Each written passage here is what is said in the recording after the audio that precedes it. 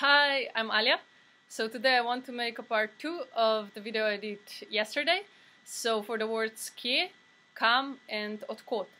Okay, so if the city or the country is a masculine noun or a feminine noun, the endings change differently, yeah?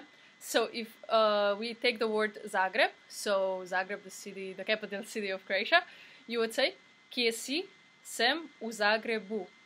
Odkot si, sem iz Zagreba. Kam greš, grem u Zagreb. And it's the same for New York, it's also a masculine noun. So, kje si, sem u New Yorku. Odkot si, sem iz New Yorka. Kam greš, grem u New York. Okay?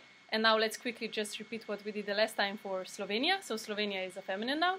So, kje si, sem u Sloveniji. Odkot si, sem iz Slovenije. Kam greš, grem v Slovenijo.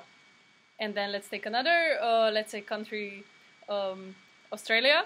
So, kje si, sem v Avstraliji.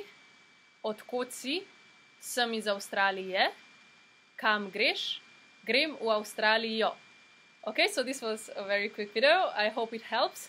And just so that you're aware that depending on if the noun is masculine or feminine, the endings change in a different way. Yeah, so yeah, if you have any ideas for what video I should do next, please leave them in the comment section below.